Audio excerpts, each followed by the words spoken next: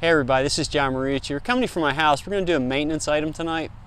If you remember, my black tank sewer outlet came loose in travel in the recent past on a long trip, and we fixed it by putting a decent sized bolt and a locking nut on there, and it hasn't been any problem. But we're going to go ahead and we're going to extend the solution to put some galvanized piping hanging strap underneath it, wrap it underneath it, and bolt it into the frame using some number 12 1-inch self-tapping bolts.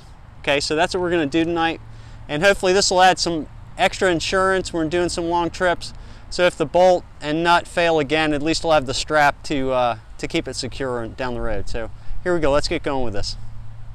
We're going to use this this material, which is the pipe hanger, and we're going to wrap it around the bottom of the black tank outlet and then just bolt it into the frame. So we'll do that right now. The first thing we got to do is take it down here and measure it, and then we got some snips here that we'll cut it with. So let's go ahead and get down here and try and eyeball it with this to see how much we actually need, because this is 10 feet long. We certainly don't need that much. So we're going to get down under here and look at this and wrap this around.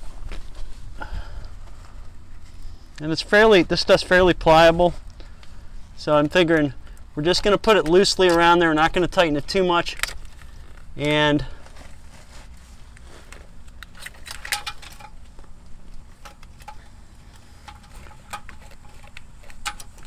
I'm just going to put it around like that and then twist it here. So I'm thinking about that much where my thumb is all we need, so about this much right here. So we're just going to cut right here at this bend here and should call it good. So let's go ahead and grab the snips and go ahead and do that. I got the snips right here.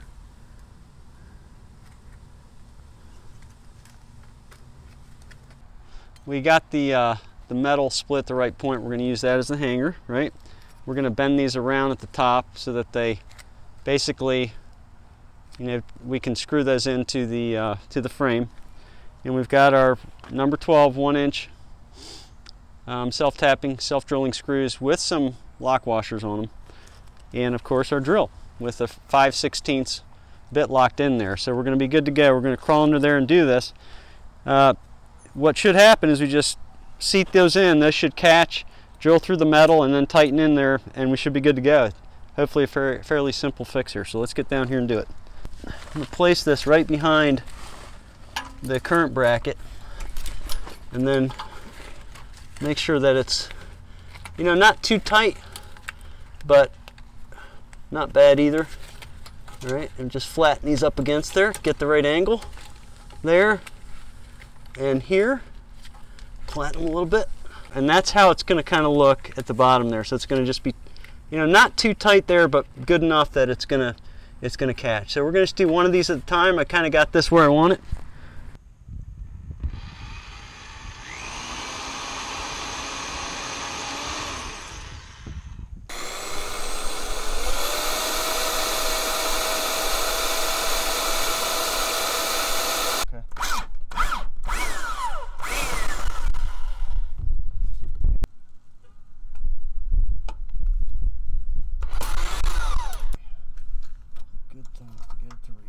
Yes, it will reach.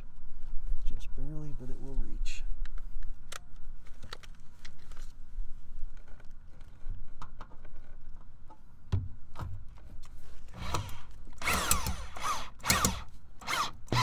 Should be good to go. Strapped up there. Another set of straps, so that should be good to go. Okay, so we finished the job of putting the pipe hanger to reinforce the black tank outlet. But we had to take a slightly different tack. So our original plan was to cut about 1 foot long of this and then twist it and put 2 new bolts into the frame. And they're self-tapping bolts, but we just couldn't get the leverage into the frame at all. So we had to stop, tried to actually drill a little bit of a pilot hole, didn't work really well.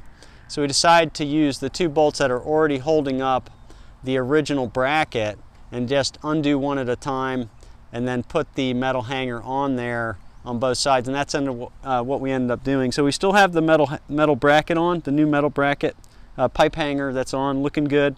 It's strong. Both those bolts that are into the frame already from the original bracket are back tight up. The pipe hanger's in there now, so it's all solid. So we have a kind of a backup system now in case the initial bolt ever fails.